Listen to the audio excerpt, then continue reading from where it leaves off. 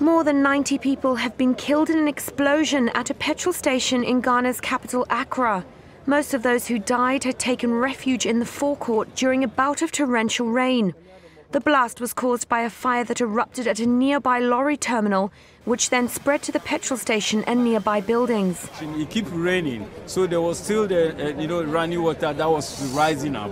And because it is a filling station, there were a lot of fuel particles around. It got contaminated with the water, and those that were not mixable with the water would definitely float. So they were floating on the surface of the water, but it's a running water. So it was able to run from the filling station to a distance where there was a naked fire, and they picked the fire from there. Emergency crews continued to remove the bodies of some of the victims amid fears the death toll could rise. Initial signs suggested the fire started by accident.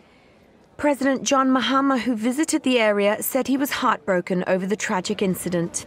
A lot of people have lost their lives. I'm at a loss of words to express how I feel. Emergency services, including the military, the police, the fire service, were called out to come and help. They managed to rescue quite a large number of people, but unfortunately, a large number of people lost their lives.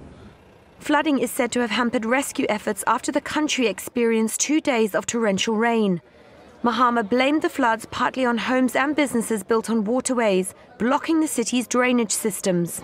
The time has come, for us to remove houses out of water, and the public should understand that it is necessary to save everybody else.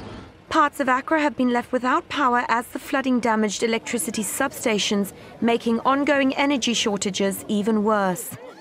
With forecasters predicting even more rain, it's a worrying situation for a country already on its knees.